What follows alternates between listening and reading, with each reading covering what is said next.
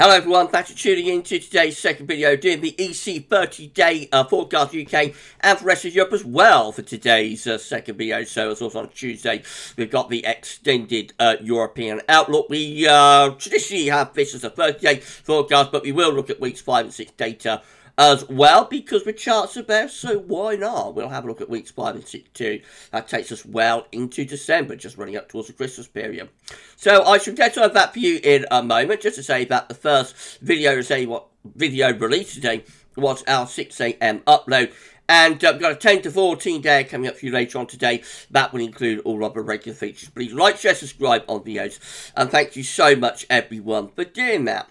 Right, so you're going to start off with the week 1 mean sea level pressure anomaly, taking us through this week, the 7th to the 14th of December.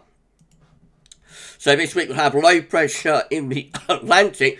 I should just say I've got a little bit of a cold that's come on overnight again. I've got like a little virus that keeps coming and going over the past week or two, but it's flared up a bit again overnight, so I am a little bit coughy and sneezy and whatnot. Anyway, back to this. We've got low pressure in the Atlantic. We've got high pressure sitting over and to the east of Europe, so through central and also east parts of Europe. This is drawing up a very mild, if not warm, southerly to southwesterly winds up the western side of Europe. This trough of low pressure here is trying to bring something colder into the far north and northeast, but being kept at bay by the ridge and the trough in the Atlantic Ocean. 500 millibar height anomaly looks like that. So again, we've got below average heights in the Atlantic, above average heights covering many parts of Europe, and between the two are becoming those very mild southerly southwesterly winds once again. So the temperature anomaly looks like that, and it really is very mild, if not warm, with widespread above average temperature across most parts of Europe in those deep red colours, which are like 3 to 6 degrees widely. Some parts of Scandinavia, 6 to 10 degrees above average, goes down into the Mediterranean as well, so like Spain, Portugal, the central part of the Med, up into France, 3 to 6 degrees above average there. Just in this extreme eastern and southeastern part of Europe, is it a little bit cooler from like the Black Sea and southwestern Russia down towards Greece and Turkey. We've got some cooler temperature anomalies there, but basically the vast majority of Europe is very significantly and substantially above average this week. The precipitation anomaly looks like that. So Scandinavia, it's a little bit on the unsettled side, as it is for Ireland and the far west of Scotland, northwest of England. Also over here towards Greece and Turkey, in the far eastern part of the Mediterranean, heading in towards the Middle East, it does get a little bit wetter through there. And down towards Spain, Portugal, a little bit variable with rainfall. Some areas a bit on the wet side, some areas a bit on the dry side. Other than that, most places are drier than average, from France and England all the way over to the Black Sea as well. We see widespread average to drier than average conditions under that large area of high pressure that really is dominating weather across most parts of Europe. Bear in mind, it is late on, so just go back to these temperature anomalies. It is late on in the year, so we will probably have fog developing under this area of high pressure through the central and eastern parts of Europe. That will limit the temperature potential. So, you know, if the sun comes out, if the fog clears, then it will be very mild or warm, but the fog could have a limiting effect on the temperature. But it is widely warmer than average across most parts of Europe this week.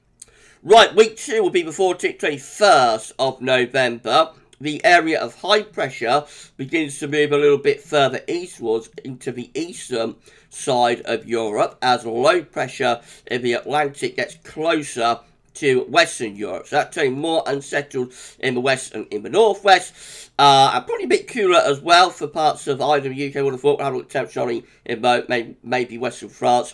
Meanwhile, those warm southerly winds are being shunted a little bit further eastwards, probably to that sort of area.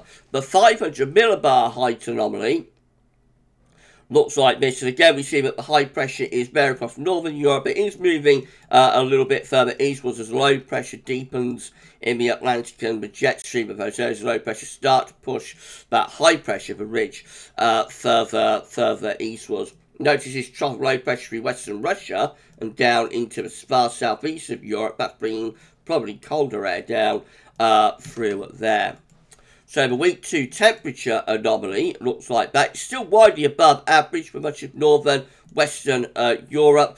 Not quite as warm, perhaps, for the UK and Ireland as it is in week 1. Nevertheless, still significantly above average. And across Scandinavia, we see widespread temperature anomalies again, around 3 to 6 degrees above normal, as we do for parts of France and southern Germany. Notice the cooler than average area here in the east and the southeast Europe, though, is extending out. So anywhere from like the Balkans to the Black Sea, northwards in towards the southwest of Russia, and then down in towards the eastern part of the Mediterranean, particularly Greece, Turkey, and then over in towards the Middle East. Again, we see that temperature anomaly there is cooler than normal, cold air pushing down from Russia and whatnot.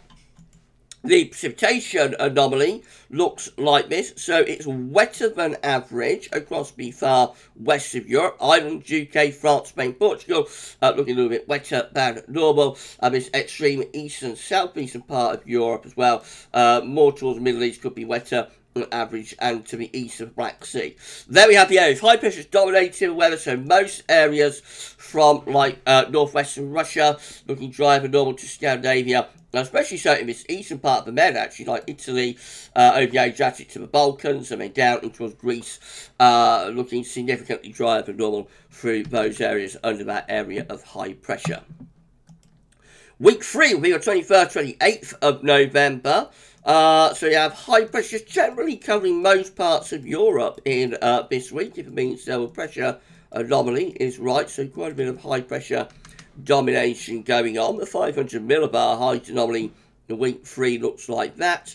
Again, quite a bit of high pressure in control of the weather, really. Very some low pressure towards the far west of Russia again. The temperature anomaly still generally above normal in most areas from the UK and Ireland in the west, right way towards like northwestern Russia, the east, Scandinavia, coming out mild normal, France, Low Countries, Germany, the Baltic Sea states, Latvia, Estonia, Lithuania, milder than all through there. Greece, a little bit on the cooler side. Turkey, a little bit on the cooler side. Up towards the Black Sea, in southwest of Russia, a little bit cooler average through there. And further east, it also gets a bit below average as well. Many central, northern and western parts of Europe, though, looking milder than normal. And the precipitation anomaly is a bit of a weakening signal, but still hinting at most areas, particularly over on the continent anyway, drier than average. Notice it is quite wet out in the Atlantic, where there's plenty of low pressure in the Atlantic, but trying to come into the west of Europe. But the high pressure still fending that off largely in many areas. The Mediterranean may be turning a little bit more showery down towards North Africa and possibly around the coast of eastern Spain. Right, week 4 going to be 28th of November to 5th of December. High pressure is well and truly in control in this week, centred like from the UK towards Denmark and Germany. Probably low pressure up here with the jet stream. This might start to cool things down across the west of Europe. This area of high pressure might start to deliver some frost and fog. The 500 millibar height anomaly looks like that. Plenty of high pressure dominating across northern, central and western Europe once again. The temperature anomaly isn't as warm in week 4. Still very marked Scandinavia and into the north of Scotland. Bit below average towards the Black Sea. And into the Mediterranean, it's a little bit milder than average through there. But otherwise, most areas seem to be cooling down, either to no signal, maybe going a little bit cooler in that final few days of November and into the beginning of December. Again, there could be frost and fog over that area of high pressure that's reforming across Western Europe. Precipitation-wise, looks a little bit unsettled through the Med, above average rainfall down there, maybe some autumnal thunderstorms, a little bit wetter than average in northern parts of Norway. Again, otherwise, sort of no signal or drier than average, really, with quite a bit of high pressure domination ongoing. Right, well, that's the 30-day forecast done, but let's have a look at weeks 5 and 6 data before we go. So this is for week 5, mean sea level pressure anomaly from the 5th to the 12th of December.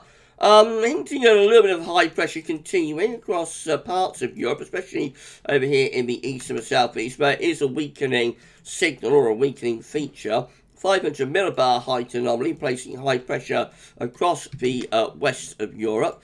The temperature anomaly going milder than average again in much of northern and western Europe. Also southern Europe looks a bit on the mild side, maybe hints at being a bit cooler over in the east and in the southeast of Europe. A precipitation anomaly largely on the drier than average side again, particularly through western parts of Europe. And then would be week 6, mean pressure anomaly will be the 12th to 19th of December. And high pressure looks like it's trying to form around Scandinavia then, so perhaps that could start bringing in more of an easterly flow to northern parts of Europe.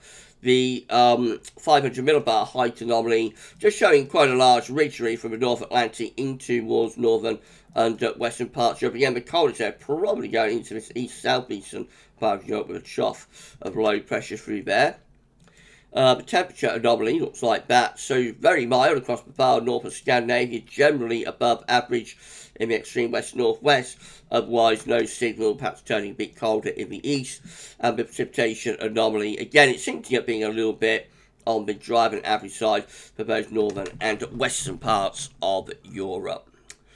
Right then, so that's how it's looking. Bit of a mixed bag, but E7W extended has backed off from that northern blocking signal that we were seeing last week for the rest of November anyway. So rest of November shaping up to be very mild for much of northern and western Europe into December, possibly signs, but it begins to turn a bit colder under high pressure, but there's no signal for anything, you know, really cold up towards Christmas, but we cannot say about Christmas itself. That will be in the time frame of the next update with the E7 Extensivo that we'll be doing on Saturday morning. So Christmas week will be coming into that time frame as week 6. So that's going to be interesting. Right, well, that's it. So European Outlook for this week. We'll do it all over again next Tuesday. If you enjoyed the video, please like, share, and subscribe. And we're going to be back later on with the 10 to 14 day. That one will include all of the regular features. So I shall see you a little bit later on for that. But for this one, that's all for now. And thanks for watching.